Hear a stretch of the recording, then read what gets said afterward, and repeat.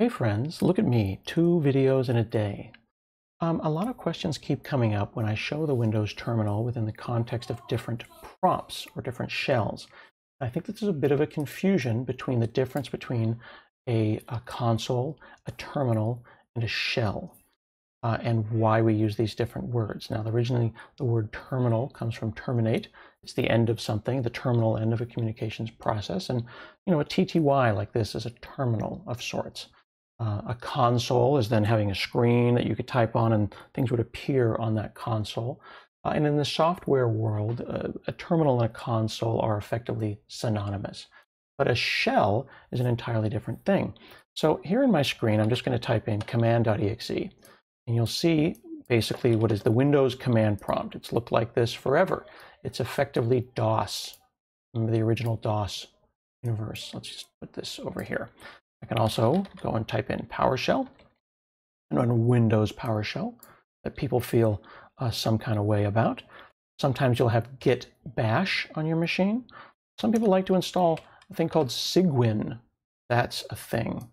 There are also third-party things like Terminus, which is a lovely alternative terminal that's starting up here. I'll put that over here. You might hear about things like conemu. What else do we have? We've got PowerShell Core, which is open source. Look at a lot of different things.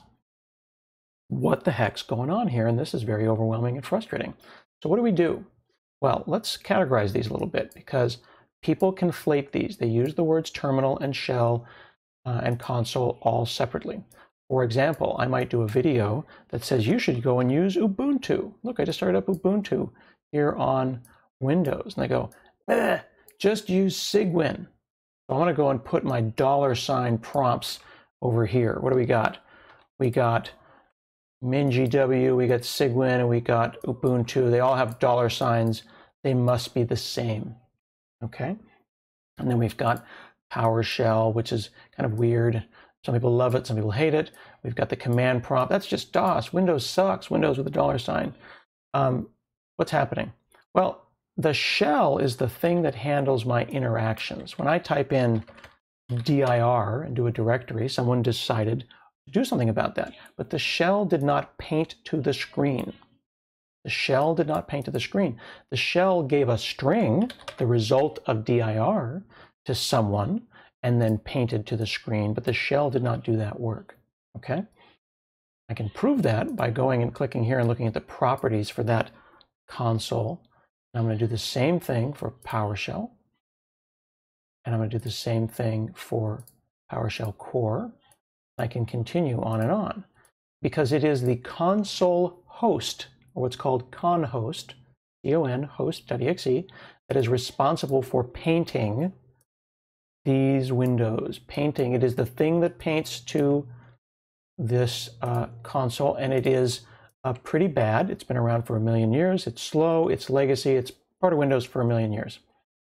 Close it, and close it.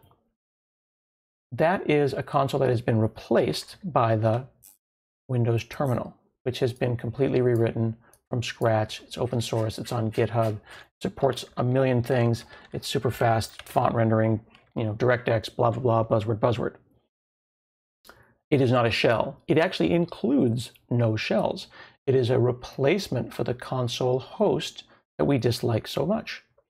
Now, what about this? Ubuntu, that's using WSL2, the Windows subsystem for Linux. That is a real Linux kernel running real Linux. Starts up in a second, and you can see other videos about that. I'm going to go ahead and close that. Now, MinGW and Cygwin here, if I look at they don't have a properties, they have an options. Look, they're using the same thing. So their terminal is painting things differently. They didn't like the console host that Windows shipped with, for good reason, because it was lousy.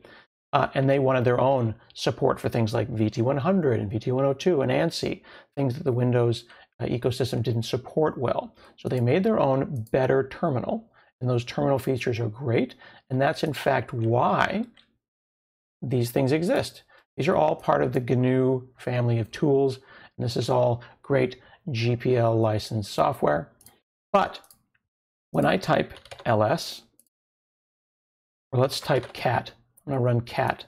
What am I actually running? I just typed cat. That's a Linux thing. Clearly, I'm running Linux. Cygwin must be Linux, right? Well, I'm going to right-click in the task manager here. And I'll just come down and I'll see a couple of things. First, I see cat and I see bash. Those are Windows processes appearing in the Windows task manager. That one comes from here. If I right-click and say open file location, that one comes from here.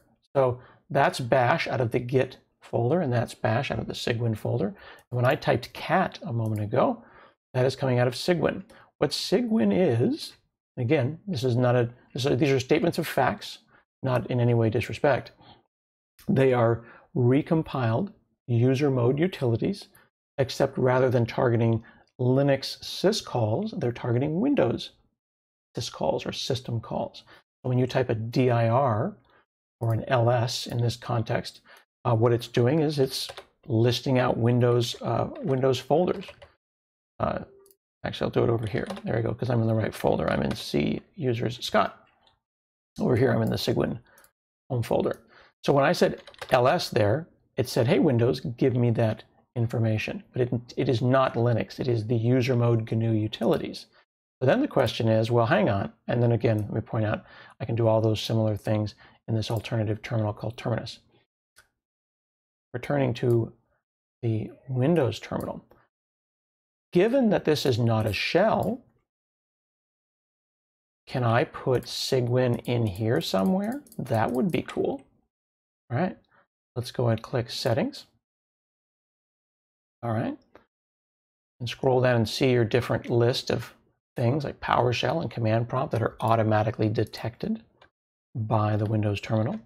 I'm just going to open this up, and I'm going to make a new GUID. Soon you won't have to do that. And this isn't even really a GUID. It can just be unique enough that it makes you happy, because it just needs to be a unique identifier.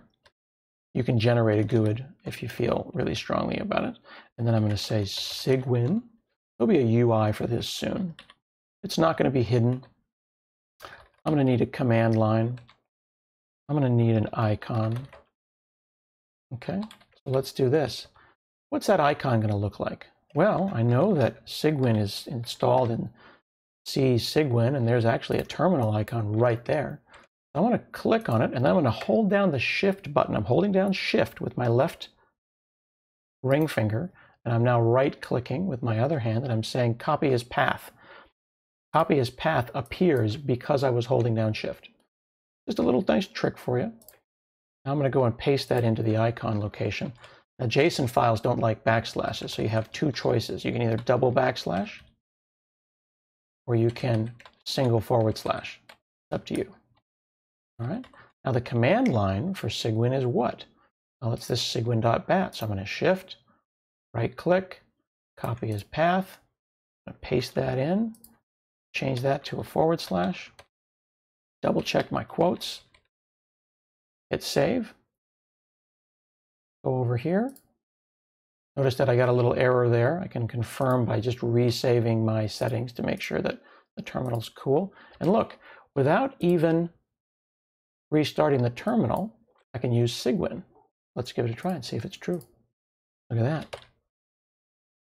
Okay, so the Cygwin prompt that makes me happy, the Cygwin prompt that works with the scripts that you've written, you can go and do that and plug it in. So now with the Windows terminal, I've got Ubuntu, I've got command prompt, I've got PowerShell, I've got PowerShell Core, I've even got Kali Linux or Alpine, all kinds of additional things. So not a lot of operating systems will let you run so many different shells, and in this context, different complete operating systems like, in this case, Ubuntu in its entirety, but also the Cygwin utilities that make you happy. Pretty cool, huh? There is a big difference between a shell and a terminal or a console, and I hope that this helped clear that up. Thanks a lot, and if you find this content useful, please do subscribe. Thanks.